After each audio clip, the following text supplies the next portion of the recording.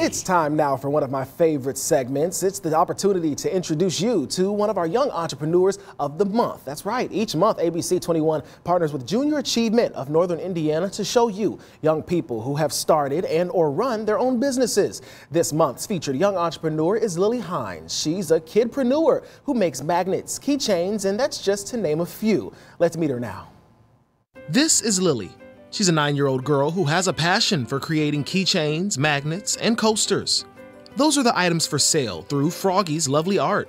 That's the company Lily started at just the age of 7, and she started a business for the reason that any 7-year-old would. I wanted to start my own business so I could buy gum. Chewing gum and Disney World tickets. Those were the incentives for Lily to become a kidpreneur. And after reaching her goals, Lily got her gum and was able to go to Disney World. But she didn't stop there. I'm giving 5% to charity, and then I gave 5% to the zoo. So now what made her switch from profiting for herself to profiting for others? Because I really like the zoo and I like helping out people. And with those profits, yes, she gives back, but she also reinvests back into her products. Lily draws her inspiration from movies, characters, pictures, and more. Some are even just some words or pieces of encouragement. It makes me feel good by selling products, so I don't have to have like a bunch of stocked up in my drawer. Her favorites include Stitch magnets as well as Mickey and Minnie keychains. And just because Lily hasn't reached her double digits yet in age, that doesn't mean that the kid hasn't faced challenges.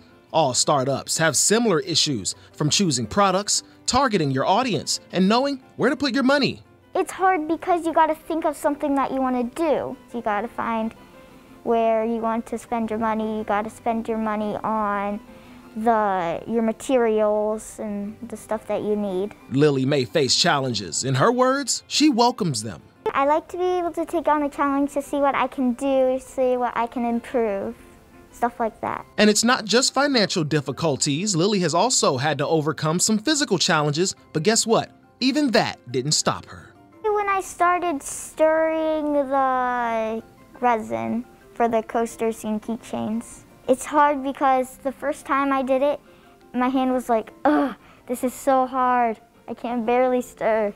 And then once I got used to it, it became easier and easier. So you'd say even as things were tough, you'd get stronger as you would do it more and more?